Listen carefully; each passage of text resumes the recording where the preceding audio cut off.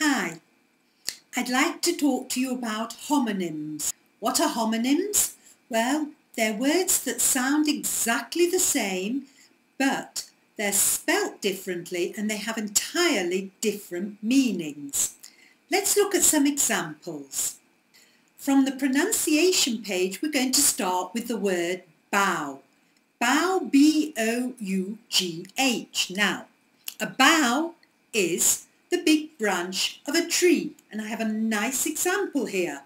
A big branch of a tree, and it's got a nice orchid coming out of it. It's not real actually, but never mind. It's still very nice. That's bough, B-O-U-G-H. Now, we also have bow, B-O-W, which is a polite greeting, a bow. But just to make life a little bit more difficult, we also have B-O-W with a totally different pronunciation, bow, and this is a ribbon, something pretty that you put in your hair. My goodness, we have bow, we have bow, and we have my nice orchid in a large bow. Let's try another example from the pronunciation page. Dough, D-O-U-G-H. D-O-E, dough. Sounds exactly the same, spelt differently, and one of them is the mixture that we make cookies and bread out of, and also is slang for money, and the other is a female deer or a musical note. Do you know which is which? Take a guess. D-O-E is the musical note and a female deer. Let's try a last one from the pronunciation page. Herd, H-E-A-R-D.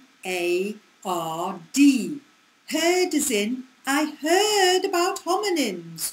To hear, but we also have heard, H-E-R-D, as in a group of animals. The fact that I've taken 3 words from the pronunciation page and shown you how they work as homonyms show that homonyms are actually quite common. But that doesn't make them any easier. How are we going to remember which one means which? Well, we have to look for hints. Little hints. So let's try it with the word break. Break, B-R-E-A-K and B-R-A-K-E. Now one of them means to smash, to break a plate, and one of them means to stop. You put your foot on the brakes in the car. How can we remember which is which? Let's think about breakfast. It's pronounced differently. It's not pronounced breakfast. It's pronounced breakfast. But it's spelt exactly the same as break, B-R-E-A-K, as in to smash, to destroy. When are you likely to smash that plate?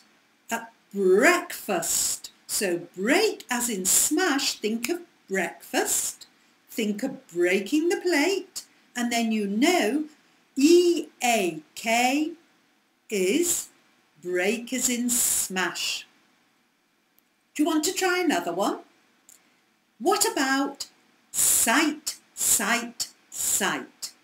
Sight, S-I-G-H-T.